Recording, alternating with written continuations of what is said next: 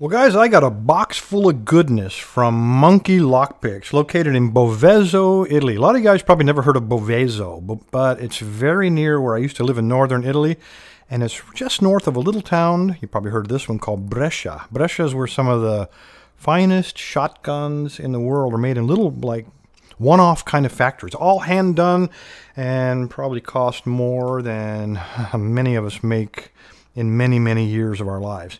All custom made, obviously. While I was living in Vicenza, I actually dated a girl from a town called Brescia, which is where they make parazzi.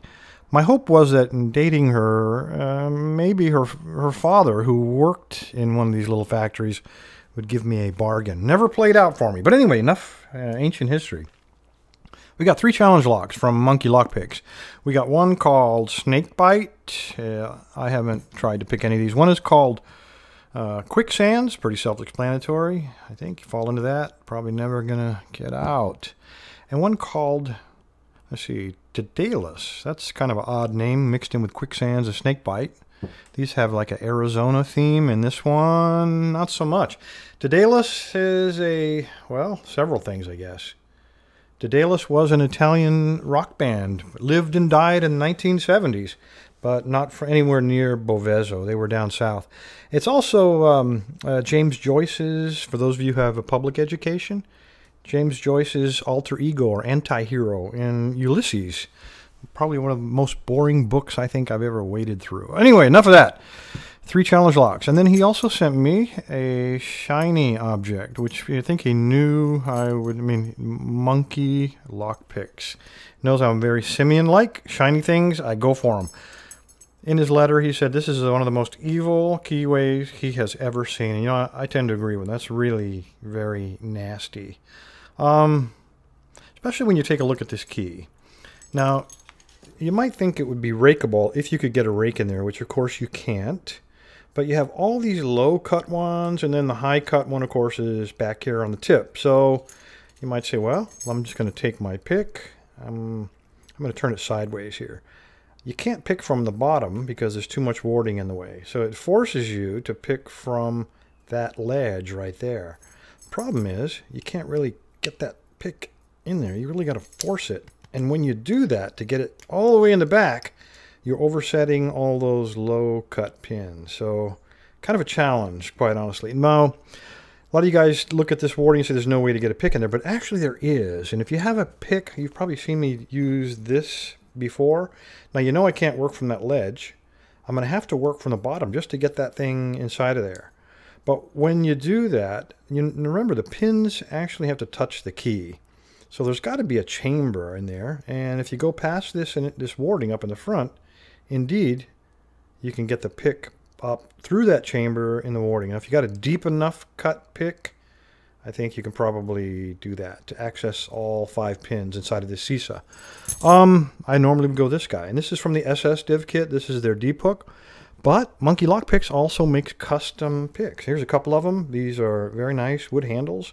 Both of them are 25 thousandths, but take a look at this. This top one is what he calls his hybrid. Now he says it's a double pick.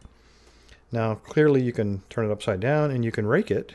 And if you turn it around like this, if you have a high cut pin hiding behind a very low cut pin, this is probably a good choice. I've never seen a design like this, never tried it, but I might get a chance on this lock. Another one that's really useful is this one. This is another hybrid, very deep, and when you hold them up next to that hook that I was going to use, I think you can see a lot of similarity here, except on that Monkey Lockpicks on the bottom, very fine tip to squeeze up inside of those chambers. So strong hint here to try this one, I think. That's why he sent it. So that's what I'm going to try to do.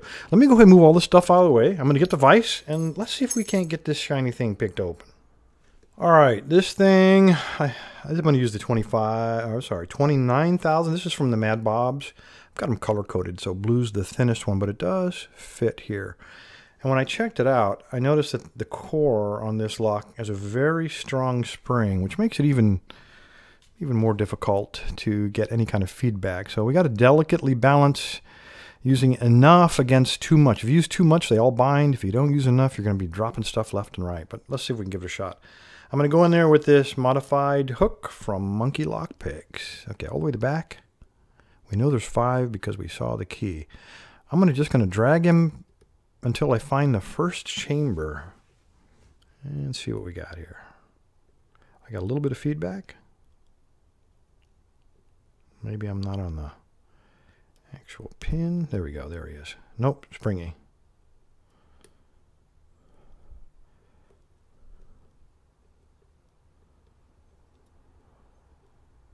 All springy. I must have missed somebody here. Let me drag him again and try to find that chamber. There he is.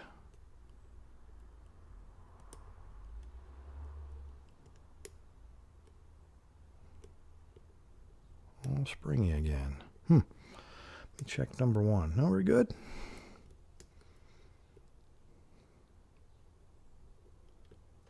Get up in there. There we go. All right. I felt a click on 5. 4 is still springy. 3 is still springy.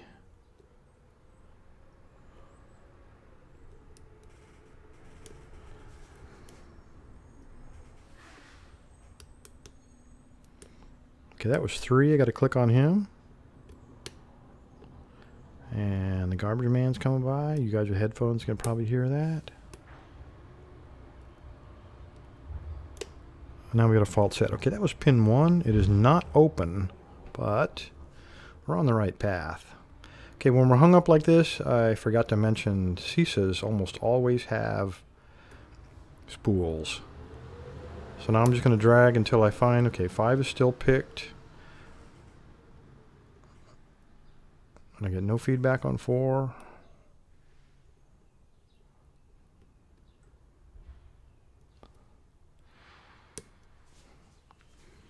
Come on, he's got to be in there somewhere.